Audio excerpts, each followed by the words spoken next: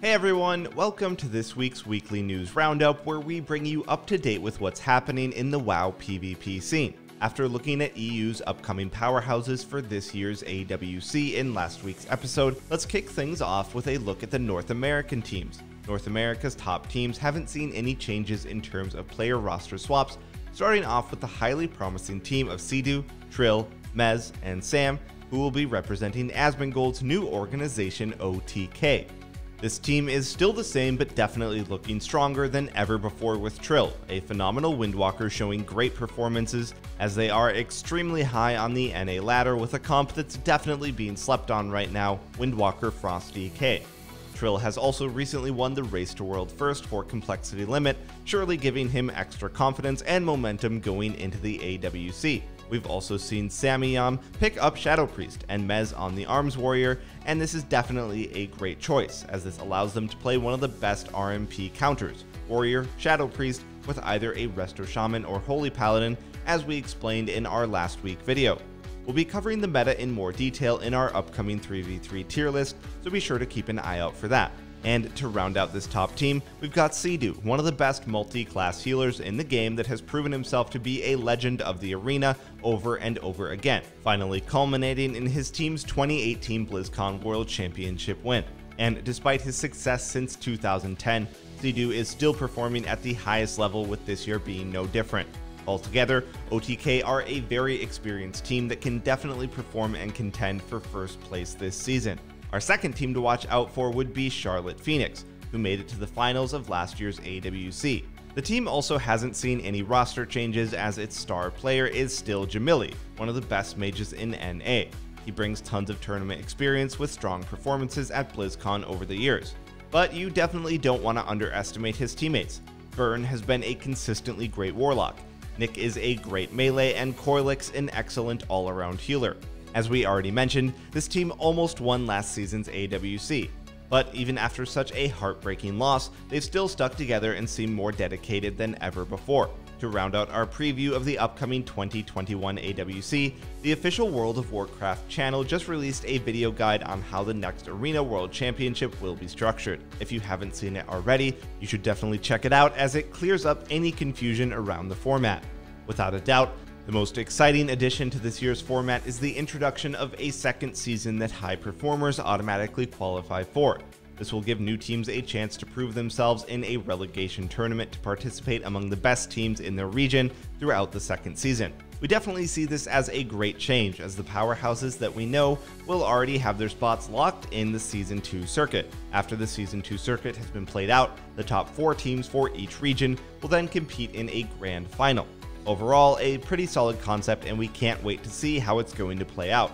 Hopefully you all enjoyed our preview of the upcoming AWC. But before we move on, there's just a quick little announcement that we want to make.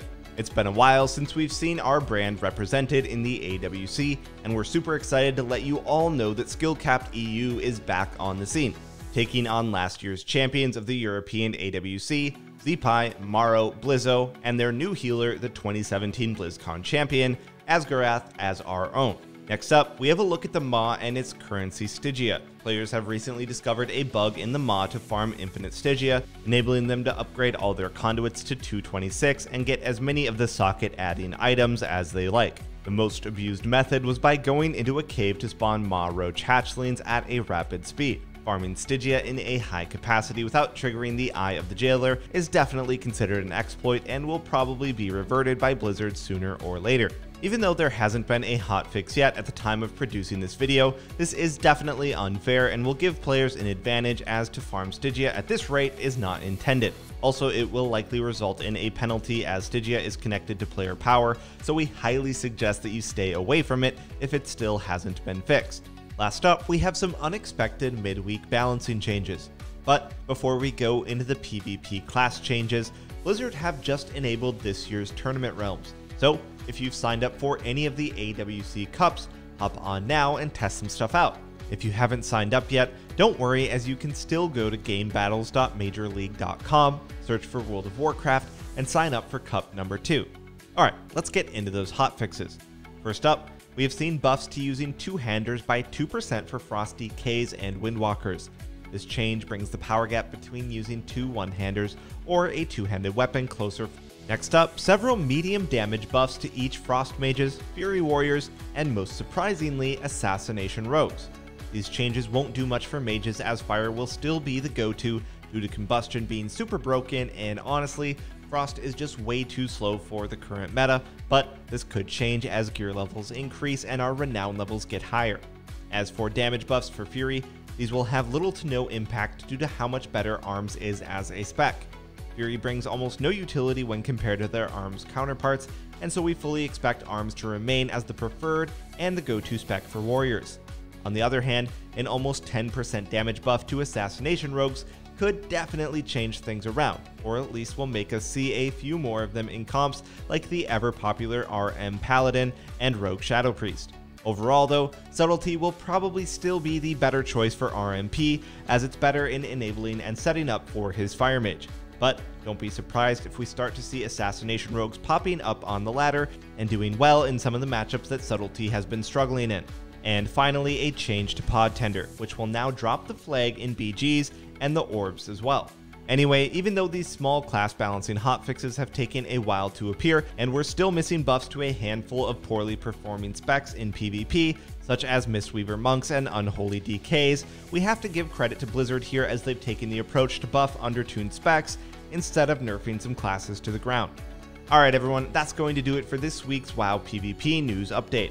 Stay tuned for next week, but for now, be sure to like the video, hit that subscribe button, and let us know how you're enjoying Shadowlands arenas so far in the comments below. Thanks for watching, and we'll see you next time.